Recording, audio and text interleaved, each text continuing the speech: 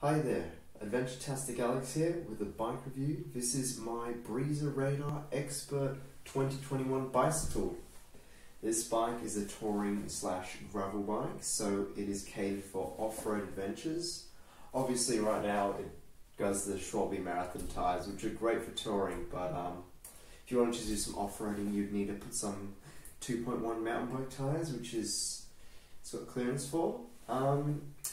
You know, it's good for that stuff, gravel grinding, all the way to like long distance touring, which is what I did with this. Rode it to Melbourne from Sydney, and it is got pretty relaxed geometry. Quite like it. It's quite upright, so you don't get a sore back or anything, especially for a drop bar bike.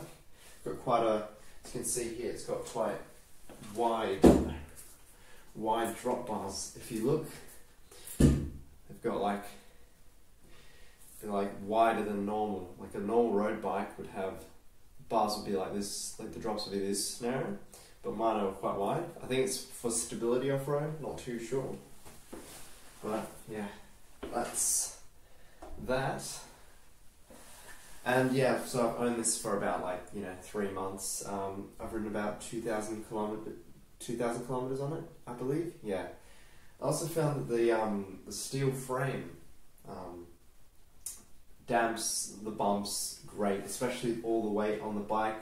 When you have pannier here, all the water in the front and water on the frame, and you got the bags on the back full of food and stuff.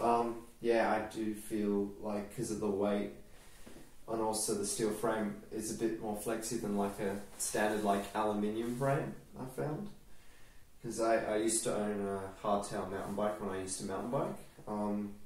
I was made of alloy, so yeah, definitely a lot of difference in the frame stiffness and stuff like that, so yeah. Okay, so here's a quick little look at my bike. So at the back we have, well, the gear. We have the Azure panniers. They are 100% waterproof. I think a pair of these cost me about 140, but yeah, I had some cheapy ones before this. I had these red Azure ones, which were designed for commuting. Absolutely horrible. Wouldn't recommend those, but definitely recommend these.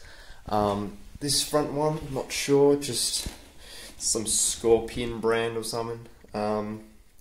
This isn't waterproof, so not the best idea. Should have got something waterproof for the front, but it does the job. I'd usually just keep the clothes in the back so the clothes won't get drenched in the front. Learnt that the hard way.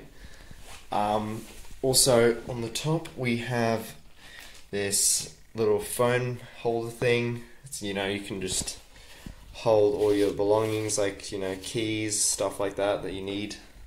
It's got my lock on top of here, just dangling, which is just easy to access. And yeah.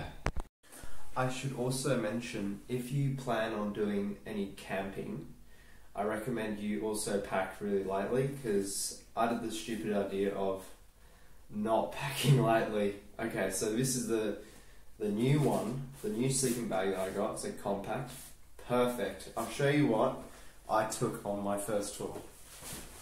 Ugh. I took this when I should have taken this. You know what I mean? And especially, this is just a sleeping bag. This is pretty stupid of me. Don't make that mistake.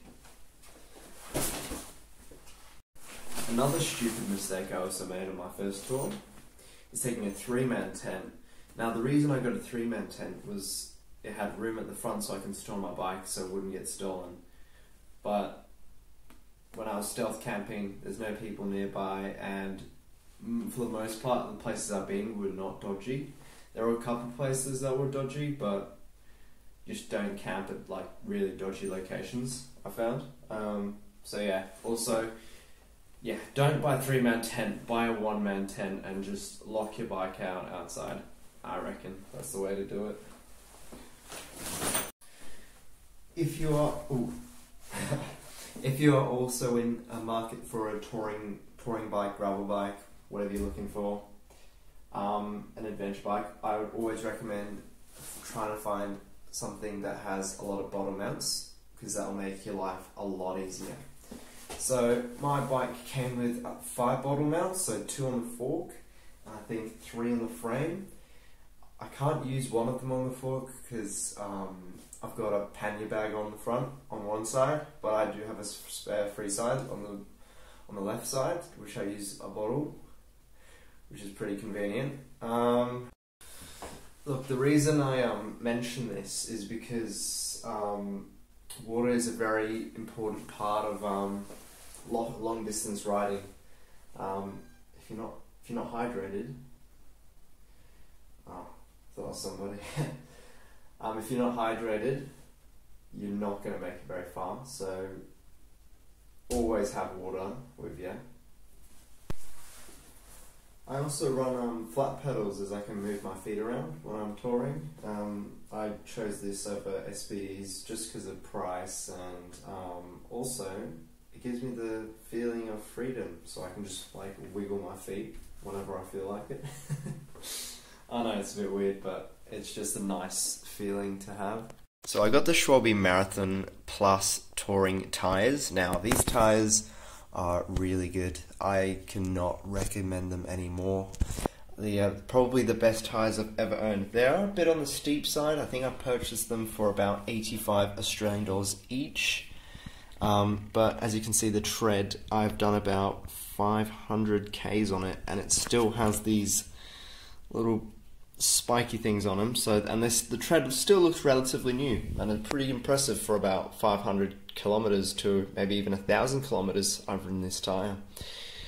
And yeah, and just after maybe about 1,000 Ks on the WTBs, they just completely wore out because of the weight of the the bags and all those, the tent and all that. But maybe I've done the same amount on this and it still looks brand new because it's made of Kevlar, and yeah, and it doesn't puncture, which is another thing I've found. I haven't had a single puncture on this, and the WTB Riddlers, great off-road, but I've had about 4 punctures with them, and it has been very annoying. This bike comes with TRP's high row brakes. Now this has a lock on it, which is really convenient. Oh, if it will focus. So if you're traveling, you can take off the wheel and the hydraulic fluid won't compress the pistons, and you'd have to reset the calipers and everything. So it's got that lock there, but it's also mechanically actuated. That's what the cable down here is for. Yeah, I didn't put the nipple on it, but that's okay. The bike also comes with a Shimano Dior 2x9 drivetrain, which I found off-road to be just brilliant. Just, it doesn't make much sound, not much chain slap to be honest. Just all in all, a decent drivetrain. And all in all, I think what makes a bike is adding some personal touches. And one thing I have actually done is put this Yorkshire Lad keyring on it, because on my dad's side is Yorkshire. So yeah, just a bit of customization, which is always nice. Also have another sticker on here, you can see, Demolition, for my because I ride BMX. Nice to have that with me, just a little reminder of the other discipline that I ride. And yeah, so yeah, all in all, this is honestly my favourite bike. I've got 3 bikes. I've got a road bike, a BMX, and I also, this bike obviously. And if I can only choose one, I'd take this any day, just because it's just so versatile. You can just take it off road, go on like a bike packing journey, you can go bike touring, you can do whatever. It's great, and yeah, that's about it. So yeah, thank you for sticking to the end. If you enjoyed this video, make sure to give it a like and a subscribe. That would be lovely, and see you in the next video. Toodly doos.